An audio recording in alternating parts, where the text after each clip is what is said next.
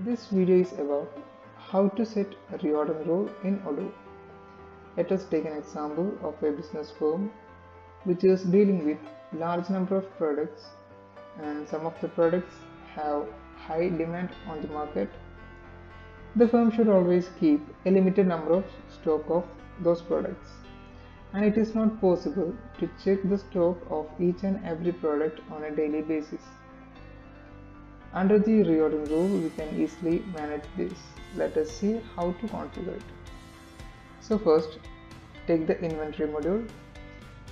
Under the master data, select reordering rules. Here you can manage or create reordering rules. You can set the name of reordering rule and select the product. Set the minimum quantity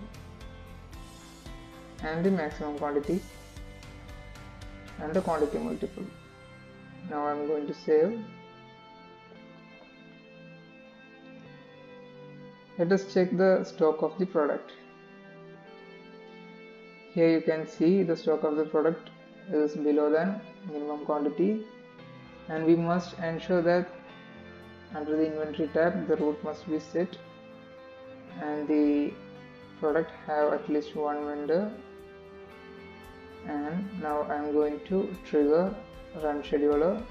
Under the operations, here we have the option run scheduler, and click the run scheduler. Now I am going to purchase module, and here you can see that the RFU is generated for 238 quantity of flip over in the purchase module.